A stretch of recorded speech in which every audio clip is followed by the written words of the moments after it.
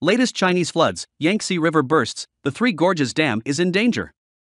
Beijing July 31st, the Yangtze River will continue to face severe flooding when China's weather forecast for May 31st shows that heavy rain will continue in the next 3 days. The Three Gorges Dam opened its floodgates during the past week. However, the worst is yet to come. From July 31st to August 2nd, heavy rain will fall in southwestern, northwestern and northern China, as well as along the river, Xinhua reported, citing information from China's Ministry of Water Resources. Hoang and Hoai River.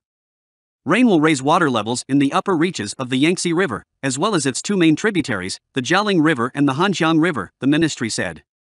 Since June, continuous heavy rains have destroyed the Yangtze River, causing it to break its dike several sections and are channeling its fury on the Three Gorges Dam. Continued heavy rain means that the dam will have to open its floodgates, which will inundate much of the downstream area. The Ministry of Emergency Management on July 30th provided a brief update on the flood situation in the Yangtze River. About 31 million residents have been affected by floods in 27 provincial areas across the mainland since the beginning of July, leaving 231 people dead or missing and more than 2 million displaced.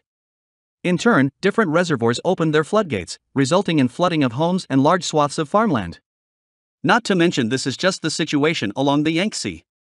The rest of China is no stranger to similar devastation in the summer. Worse may not be yet to come. The entire Yangtze River basin has just started the peak of the annual flood season. If the Three Gorges Dam breaks, it will be a truly great disaster for mankind. CCP will no longer be able to conceal the insecurity of the largest dam on the planet.